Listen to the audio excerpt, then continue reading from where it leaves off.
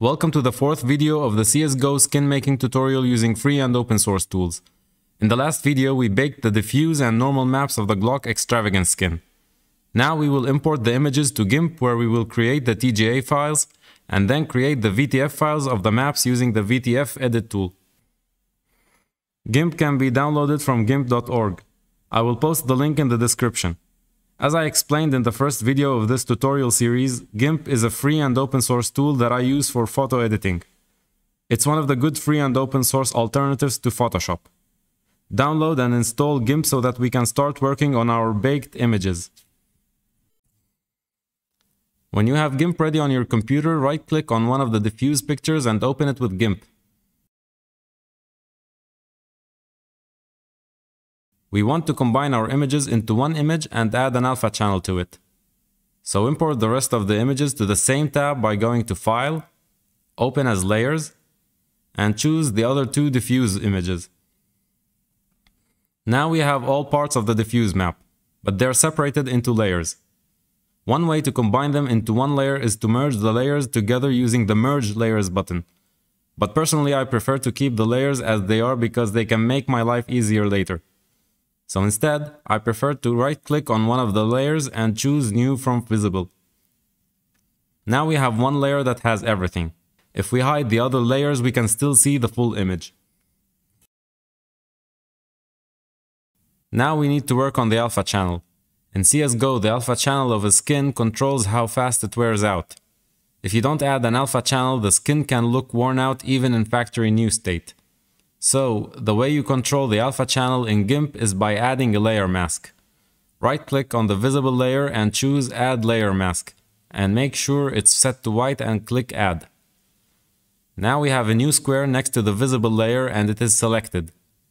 You know which layer is selected by the white highlight around the square, but we can't really see it now because the layer mask is also white. Try switching between the layers to see the highlight. It's always very important to make sure that you are working on the right layer. Currently the layer mask is white.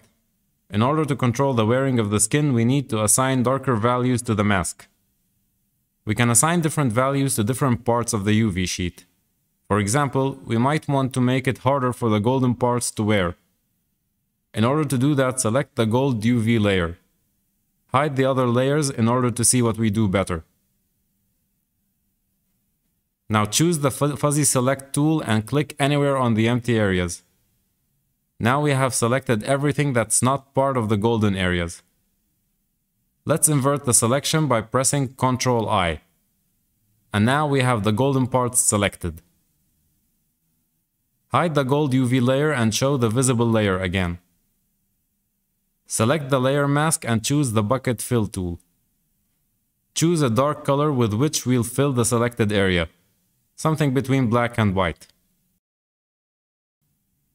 Now go over the selected area and left click on it.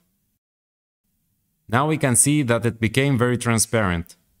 We can also see on the right that a dark value has been added to the layer mask. Let's move on to the other parts. I'll give the body and the mag the same alpha values. So all that we have to do is to press Ctrl-I to invert the selection again. And now we have selected everything that isn't gold. Let's choose a lighter value than before. And fill the selection with it. Now the wooden parts look less transparent than the golden ones because we used the lighter color. Now we're done with the alpha channel and our UV sheet is ready. Let's export the image into a TGA format. You can export an image by pressing Shift-Ctrl-E. Name the file to something like UV_sheet and make sure to add the TGA extension. Click Export.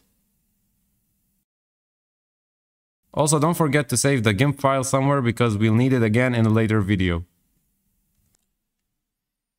Now it's the normal map's turn. Right-click on one of the normal map images and open it with GIMP. Import the other image by going to File, Open as Layers, and choose the image. Now we can see that the image in the top layer covers the one underneath it. In order to fix that, click on the top layer, then click on the mode drop-down list and choose grain merge. Now we can see the full normal map. Export the image to a TGA file like before. Click on Shift-Ctrl-E and name the file as normal.tga.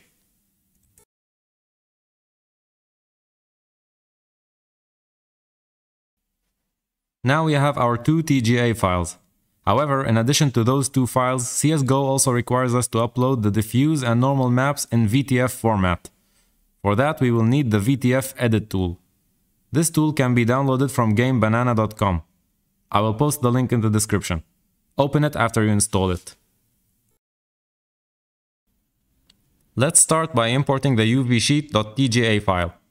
Click on the import button that looks like a blank page and choose the file. Make sure that the options dialog is identical to mine. Normal format should be DXT1, alpha format DXT5, and width and height set to 2048. Click OK and wait until it loads.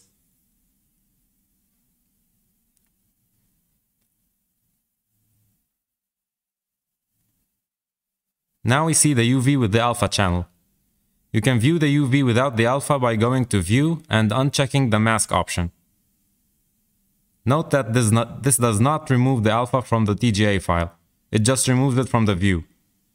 Save the file to whatever you want. I'll call it UV_sheet. And now we have the VTF file of the UV sheet. We do the same with the normal TGA file. No need to change any options.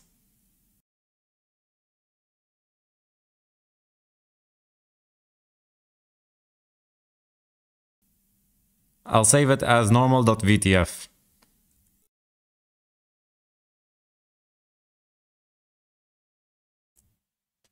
Now we have our files ready for now. We will go back to them and do some modifications in a later video. However, in the next video I will talk about the workbench of CSGO and will show how to view the skin there.